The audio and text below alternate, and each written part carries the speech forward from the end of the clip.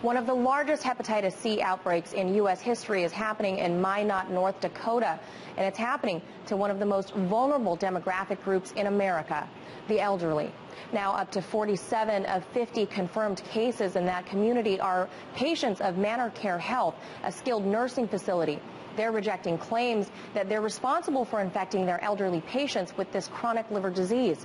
Now, 2 of those infected seniors, along with their attorney, Mike Miller, are starting a class action lawsuit against the Ohio-based company.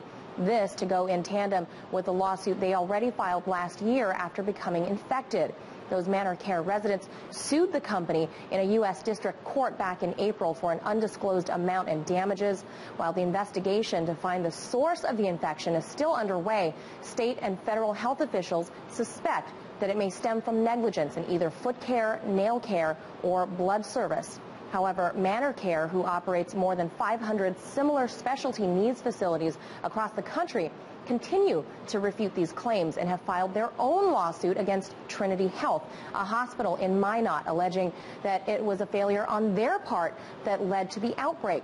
I spoke with hospital officials at Trinity Health who also shared a statement with their position on the case, and they say Trinity feels confident that they will be cleared of all allegations since the North Dakota Department of Health has already reviewed their infection control procedures and failed to find any procedural lapses. I reached out to Manor Care officials as well, who released a statement to me that said as of October 31st, 2013, they no longer use third-party phlebotomy services and do all their own blood work in-house, and emphasize that since making these changes, there have been no new cases of hepatitis C transmission. Judge Karen Klein, who's handling the class action lawsuit, is expected to make a ruling in the coming months. In Washington, Manila Chan, RT.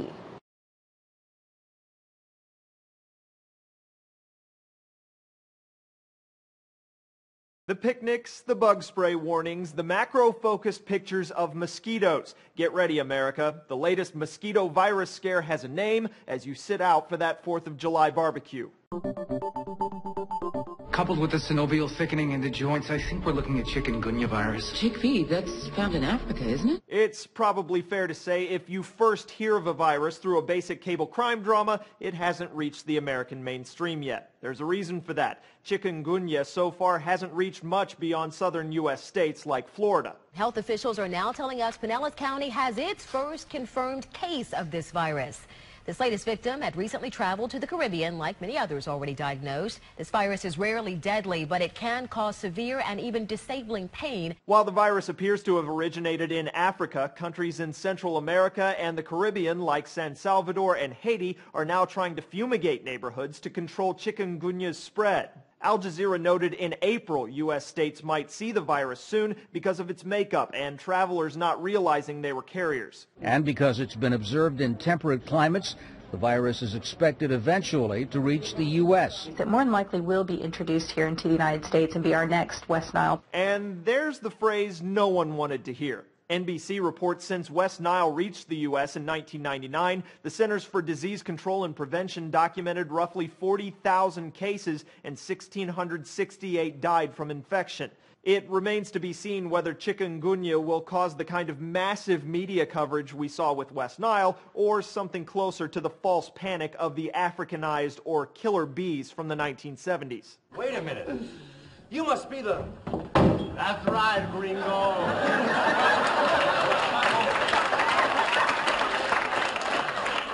The killer bees! All jokes aside, the virus is a serious health concern in areas where fumigation isn't working and access to health care isn't as abundant as the U.S. NBC reports chikungunya got its name from the word in Mozambique that describes the intense joint pain caused by the virus. There is no current cure for the virus, though the National Institutes of Health gave the University of Texas Medical Branch a 4-year, $3 million grant to try to find one in 2011.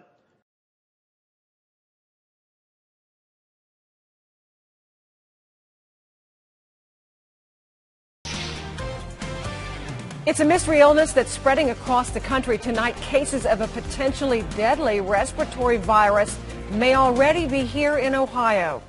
Night on Your Side's John Genovese joins us live with what doctors think this may be and how local health officials are responding. John?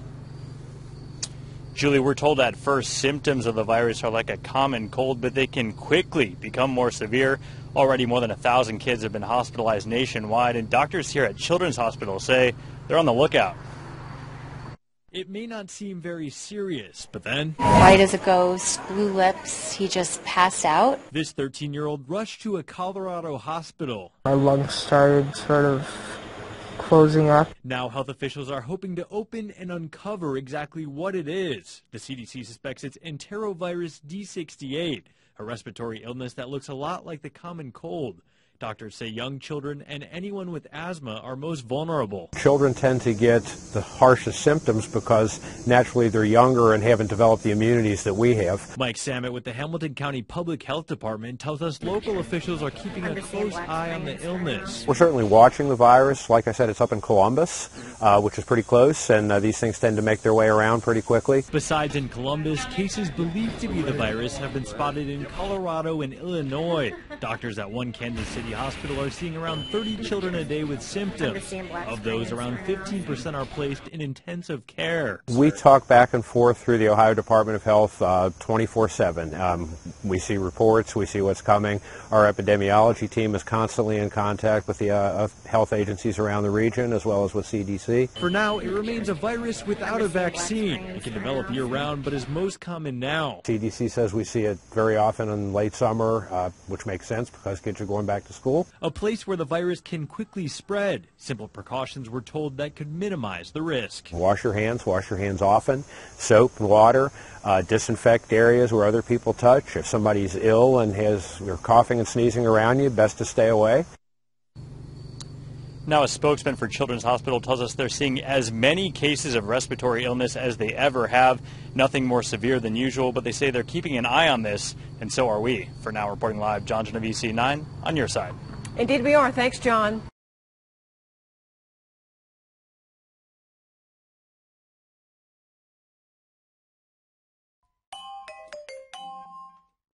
Chagas disease is usually thought of as a tropical disease found in places like Guatemala or Brazil.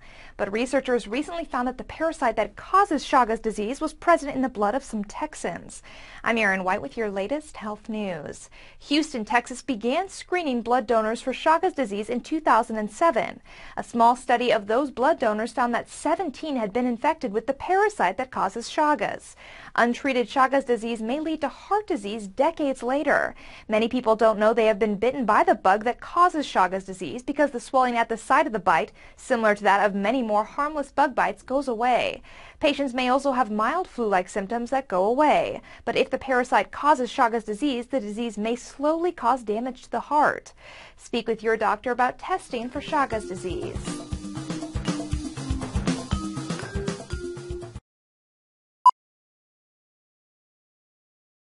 This tiny blood-sucking bug is creating tremendous concern for North American health officials. It carries a disease called Chagas, an infection that has no known cure and is ravaging poor communities. Because the illness is hard to detect and has a long incubation period, doctors have called it the new AIDS of the Americas. Chagas positivo. They told me I had Chagas disease, but I didn't know what it was. I didn't understand. I'd never even heard of it. I found out about it in the information sessions. I discovered it was very dangerous, that you can die from it. Chagas disease is serious for people who actually get the chronic form of the disease. Dr. Ronald Primus is a specialist in exotic infectious diseases. He says Chagas is worrisome because it can thrive in an immigrant population that can't afford medical care. The chance of getting bit by these particular bugs is actually quite low. But it does not get spread person to person. However, health officials in the United States are concerned because the thing is, if it does get into the blood supply or into organ supply, you can transmit Chagas to other individuals. The other thing is that now that there's global warming and the theoretical spread of the disease and possibility of these reduviate bugs coming up and migrating north from Central America into the United States, you run a much greater risk of having more of the population infected. Right now, more than 8 million people are infected with Chagas worldwide, mostly in Latin American countries that include Bolivia, Mexico, and Colombia. Its symptoms include fever, swelling in one eye, and digestive problems. More than 300,000 people in the United States have been diagnosed with Chagas. It's a disease that produces parasites in the bloodstream, parasites that can make their way to the human heart and cause heart failure. Unfortunately for most victims, by the time heart problems show up, it's generally too late for treatment. If discovered early, Chagas can be treated with an aggressive 3-month application of moderately expensive drugs. But some feel because the disease only affects the poor, there is little incentive for drug companies to find alternative treatments or even a cure. Gary Anthony Ramsey, Press TV, New York.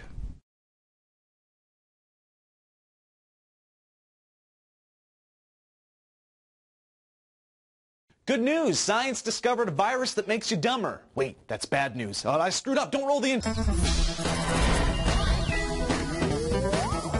Hey guys, I'm Joe, guest hosting for D News. Scientists from the University of Nebraska, working in conjunction with scientists from Johns Hopkins Medical School, were getting their science on while studying the wonderful world of throat microbes when they accidentally stumbled upon a microorganism that they believe literally makes people, to put it delicately, stupid.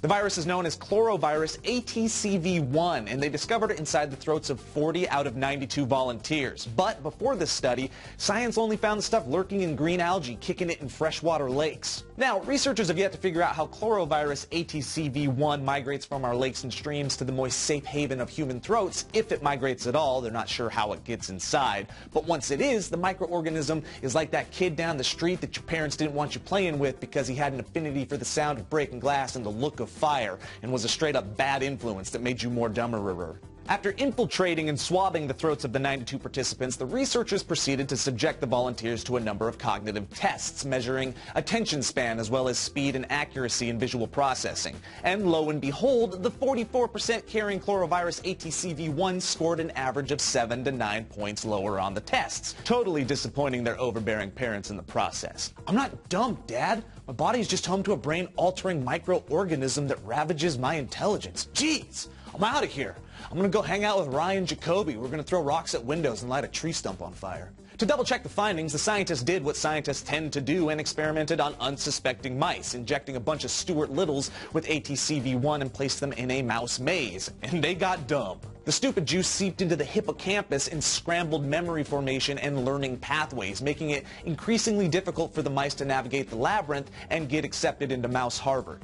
Now, this is super interesting for a number of reasons, but here's the thing. Our bodies are slathered inside and out with all sorts of microorganisms, and most are innocuous, but this study showcases that even though our immune systems may not be affected by a tiny intruder, our cognitive functions may still fall victim to their exploits. So the body stays strong while the mind secretly withers away. Dr. Robert Yolkin, co-author of the study, said, on average, people with the virus had perhaps a 5 to 10% decrease in the domains of brain function we measured. That's probably not noticeable in day-to-day conversation or activity, but is significant. It's kind of like metachlorians from Star Wars that are inside the Jedis, but instead of making you able to lift rocks with your mind, it just makes you scream at Rubik's Cubes. Taking things a step further, science will try to understand the subtle effects of all the tiny hitchhikers on our bodies, and will most certainly try to discover ways to alter the microorganism makeup inside us to make us not just healthier, but smarter as well. Cool.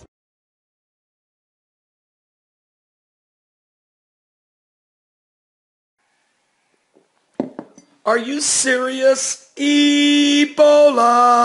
What? This is terrible.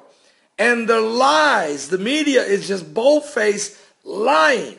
Well, they're finally reporting that 5,160 people have died in West Africa from Ebola out of 14,098 cases, including 50 new deaths breakout in Congo. But the facts are, Doctors Without Borders are telling us they found 2 different villages where everybody in the village was dead. Everybody was dead. Half the people were buried and the other half were just bodies were laying everywhere. Dead. And these are not counted in the numbers. Over 200 and some in one location, over 200 in another. They're not even in the numbers. Doctors Without Borders believe that the number of deaths is over 20,000. This thing is out of control. Now, we're working hard, and I know there's World Health Organization. I know the CDC. I know Doctors Without Borders. I know Samaritan Purse and other missionary groups are all fighting against this plague, trying to stop Ebola. But folks, it is a plague, and it's not over. And there will be more plagues and pestilence and diseases, according to Jesus in Matthew 24, and also Revelation 15:1, those 7 angels having 7 vials, ready to pour out the 7 last plagues upon the earth. I'm telling you, we're living in the last days.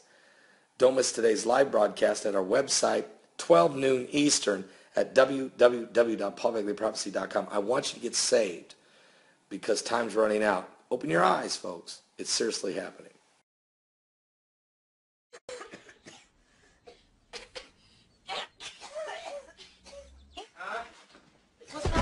Baby, don't go in there, please. They got Ebola. I know what's going on. I know what's going on. Man, please, I'm way smarter than my boss. Look, I called in sick today, right? Told him I had the 24-hour walking Ebola. Ebola.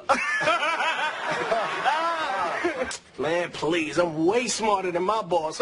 Look, I called in sick today, right? Told him I had the 24-hour walking Ebola.